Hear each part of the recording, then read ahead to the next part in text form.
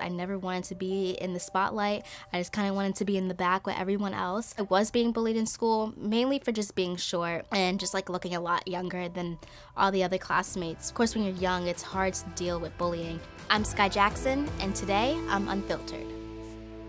I first fell in love with makeup when I had just turned 13. I was watching a bunch of YouTubers like Patrick Star and all these amazing people, and I was like, you know what, I want to try that. So I remember going to CVS and getting one of those like really cheap eyeshadow palettes, and I used it for everything, like my eyebrows, my cheeks, my eyeshadow, literally anything I could get out of it. And I really didn't look good, but to me it looked good. Everyone was like, ooh, those brows, and I'm like, yeah, they look amazing, but they did not.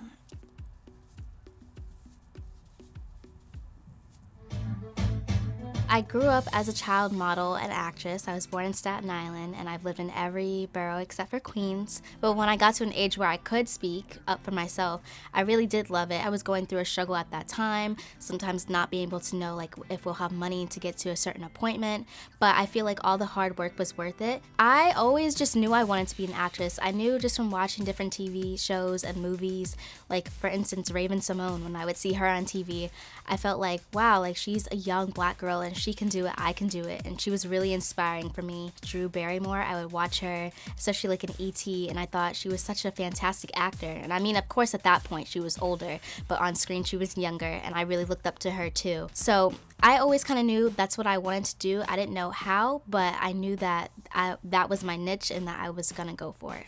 I am stuck on Band-Aid brand, whose Band-Aid stuck on me. It was pretty crazy for people to recognize me from the Band-Aid commercial. Like, I never would think that people would be like, oh, you're the girl who would sing that Band-Aid song. A lot of the time, especially when I went back to school after filming that commercial, every classmate would make me sing the song, and it was like to a point where it was annoying. For me, it was hard to balance the two. I love being in front of the camera. I love doing my job. That was my passion. But off camera, I just wanted to be me again, like who I was, just a fun girl who loved to have fun and play with her Barbie dolls and not be recognized all the time. And I was just never that type of person who liked attention, even when it came to birthday parties or celebrations. I never wanted to be in the spotlight. I just kind of wanted to be in the back with everyone else. I probably was really okay with being recognized starting at the ages like 12, 13, that's when I got comfortable. And then I was being bullied in school, mainly for just being short and just like looking a lot younger than all the other classmates, which for me, I was like really sad about that.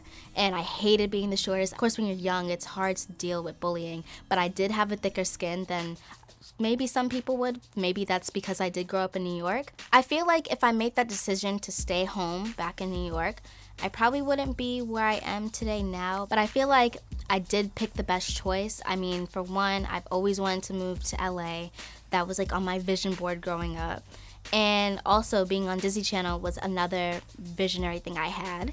And I feel like I've reached so many people and I've gotten so many opportunities, and I feel like I wouldn't have gotten those if I didn't make that move. Hey, Jessie, you want to be my new nanny?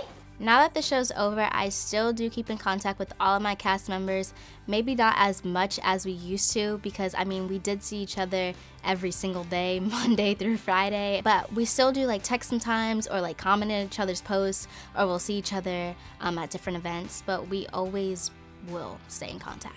But I mean, me and Debbie, we have had certain conversations, like personal conversations, and even my other co-star Peyton Liss, since I didn't know her since I was 2, so we would like talk all the time. But I never got to have a full conversation of how, you know, being a child star is. We haven't fully gotten depth, but that's something maybe I should do. We should all have like a sit together and chat about it. I think that's a good idea.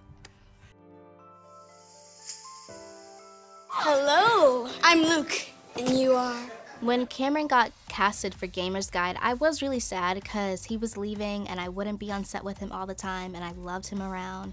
He was just like so sweet. But I was sad that it was like, okay, this like boy show on Disney XD. But then again, I was happy for him, and I didn't really take offense to it. I mean, certain boys would rather watch Disney XD than some Disney Channel shows, and I know I have a preference to things. So for me, it wasn't like, oh, that's weird, or oh, that's a bad thing. I was like, okay, cool, that's good for him. And I was really happy too, because he was still like on the same lot, so I'd always see him.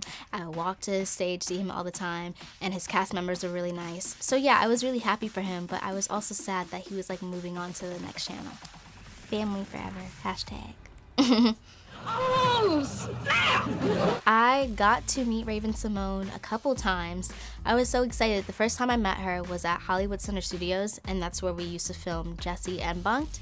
And I was super excited because I found out that she was on Casey Undercover, which was Zendaya's show at the time.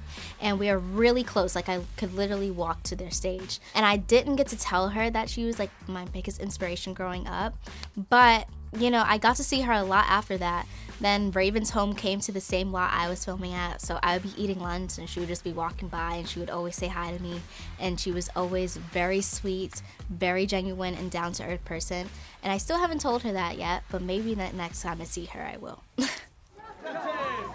So I got to meet Justin, and he was so nice. Like, the whole time he was talking to me and playing with me, and I was only 10 years, I think I was 10 at the time, and I was such a huge fan of his. I still am now, and I was so surprised. And then when he left me that note, I was so happy that like Justin Bieber snuck in my room. I was like, oh my goodness, like you couldn't tell me anything. I was so happy. I hung that sign up in school, then I took it home, and then after that I've seen him just like at different events like Kids Choice Awards. And I remember the next time I saw him, like, they were like, everyone was like, oh, Justin Bieber, he's coming. And I darted out the door. And I got to say hi to him, and he remembered who I was. I haven't seen him since, but he's such a sweet, genuine person, and I'm sure he still is.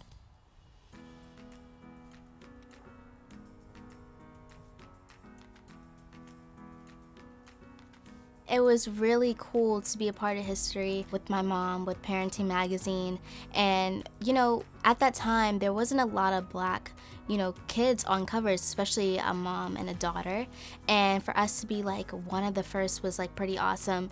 And to really see and prove those people wrong, like people wouldn't think that if you put black people on a cover, it would sell out, but ours did. And I feel like we are breaking stereotypes, which is a great thing. And my mom has always just wanted me to be who I was born to be and whoever I want to be and aspire to be in life. So my mom is really supportive, and I love that. And yeah, when it comes to my natural hair, she's like, do what you want to do with it. And she always taught me at a young age to embrace my natural self and love my natural self no matter what. And I feel like I do that. I feel like it's fun to like have dress up sometimes and try like different hair, but at the end of the day, I'm happy with what God gave me with.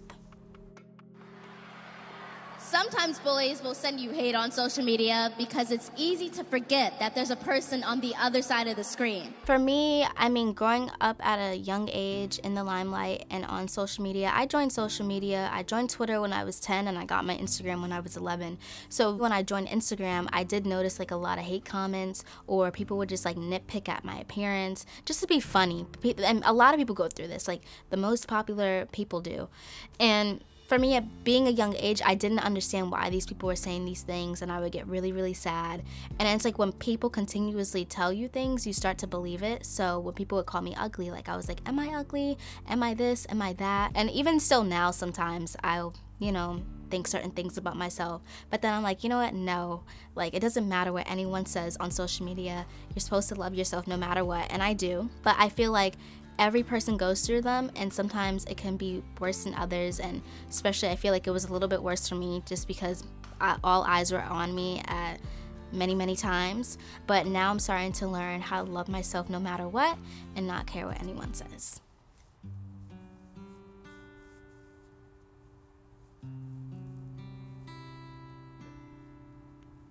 Okay, I think I'm done. Beauty has evolved for me in several ways. I feel like you don't have to just be beautiful by your appearance, just how you are in the inside. So I feel like I feel most beautiful when I don't have anything on and I'm just like myself and I don't have to put on a bunch of makeup. But I feel like as long as you think you're beautiful, then you're beautiful. My book is just a big chunk of my life, but even since then, things have changed. You know, traumatic things have happened. But I feel like I love my book how it is. I wouldn't change anything in it. I would tell someone, you know, it's gonna be hard, and for me it was hard, but I've gotten through my lowest moments just surrounding myself by really, really good people and strong people who will uplift me on my darkest and saddest days, which I hate having those, but everyone goes through it. And I feel like if you have a great support system, you'll probably evolve and feel better, and I have. The greatest compliment I've ever been given is that I'm just like so real, like just who I am and natural. Like I don't put on a persona. Like what you guys see is what you get. What you see on my YouTube channel is what you get. If you see me like goofing off, that's how I really am. If you see like, even when it comes to like, oh, I didn't clean my room, that's how I really am. Like I'm not a perfect person. So I like to show people that side of me, but I'm just who I am. That's it? Yeah. Wow. Yes. That was so fun.